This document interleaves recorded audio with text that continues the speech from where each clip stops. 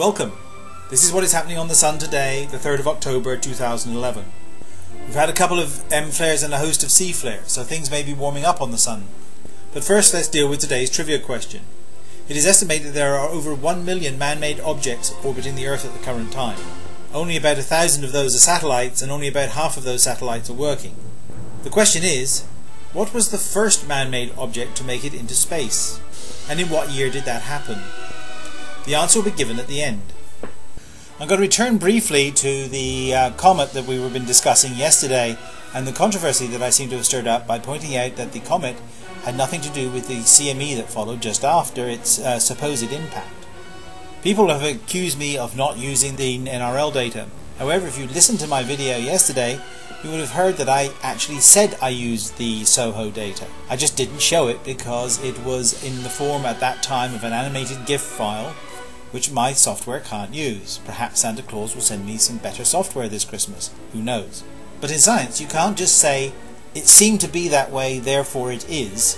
What you need to do is show quantitatively that your assertion is true, which is what I thought I did yesterday, and I note that nobody's been able to poke a hole in any of my scientific arguments.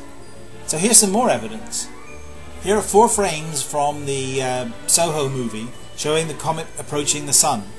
In the second frame, I've put a green arrow next to the comet, going from the point of the comet to the end of the bright point of its tail. The blue arrow next to it is the equivalent arrow from the previous frame, and you can see that the arrows are getting longer, so the comet is getting bigger and bigger as it gets closer to the Sun. The next frame at 2000 shows that the comet had, by that time, impacted the Sun, even assuming that the comet had not got any longer. That would put the impact time at approximately 1900, which is what I concluded yesterday.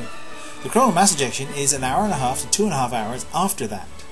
Notice also that the coronal mass ejection is heading east, whereas the comet should be heading northeast. So we have a problem here. We have a tiny comet that's going a couple hundred kilometers per second, supposedly impacting the Sun, and producing a coronal mass ejection that is going 3 times faster, and with a mass that's 10 to 100 times larger than the largest comets that are known. Somehow it doesn't fit, does it? When those supporting the comet CME theory can explain all of those factors, let's discuss it. The final killer argument in all of this is we can actually see the site where the coronal mass ejection was launched from. At 1730, this active region starts to show some increased levels of activity. By 2045, post-flare loops have already formed and the CME is on its way. It is actually impossible for the comet to have hit this particular spot, as it's coming from the west, and this is in the eastern hemisphere. Even if that were not the case, the chances of a comet hitting an active region are about 1 in 1,000. So if you want to base your argument on a 1 in 1,000 chance, go right ahead, but it's not very convincing. Well, let's move on to something more interesting. In the last 24 hours we've had 1 M flare and a series of C flares, some of which are fairly large. This means that some part of the Sun must be becoming more active. So let's take a look at the active regions and see what's going on.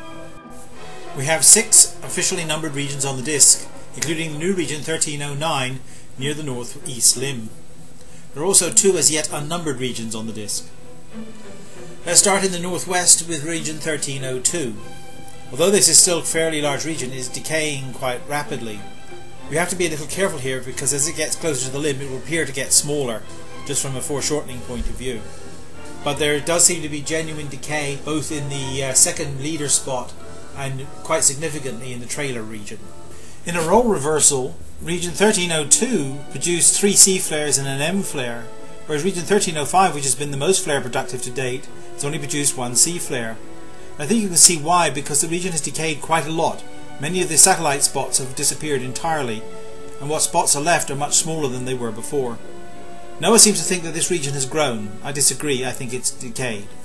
Regions 1306 and 1307 have remained very similar over the last 24 hours and have produced no major activity. Similarly, on the northeast limb, region 1309, although it's much larger than the other regions, has not produced any major flares either as yet. In the southeast, the region 1308 has all but disappeared. However, a new region to its west has appeared quite rapidly. It's worth us keeping our eye on this because it might develop into a major region. In the sunspot and magnetic movies from the HMI instrument on the Solar Dynamics Observatory, I would focus on the emergence of this new region in the southeast.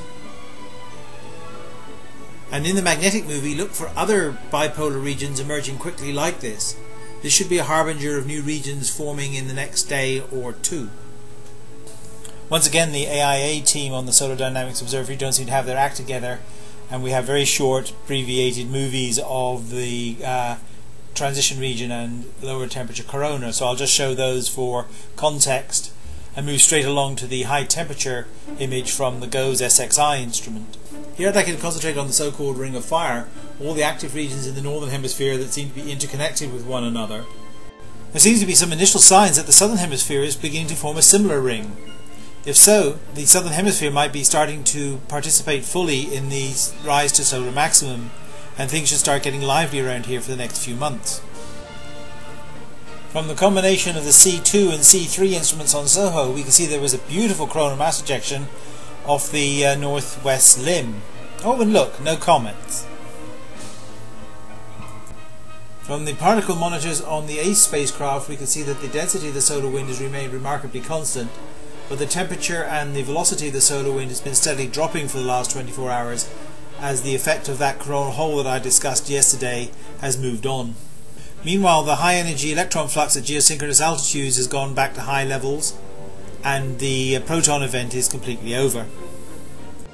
From the NOAA 19 satellite, we see that the auroral zones are much quieter than they were yesterday and have retreated a little bit further towards the poles.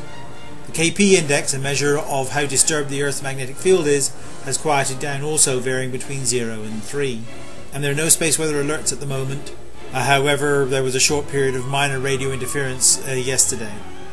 So in summary then, the X-ray background has dropped to B5, the sunspot number has increased to 92, radio sun intensity has dropped to 131 solar flux units, the solar wind speed has dropped to 390 km per second with a density of about 1 proton per cubic centimetre, and geospace conditions are rated as quiet.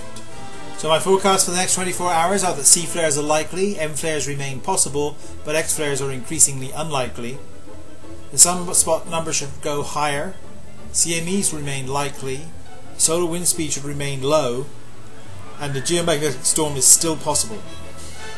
From the composite coronal image, we can take a look and see that there are no major regions due back for at least another 4 or 5 days.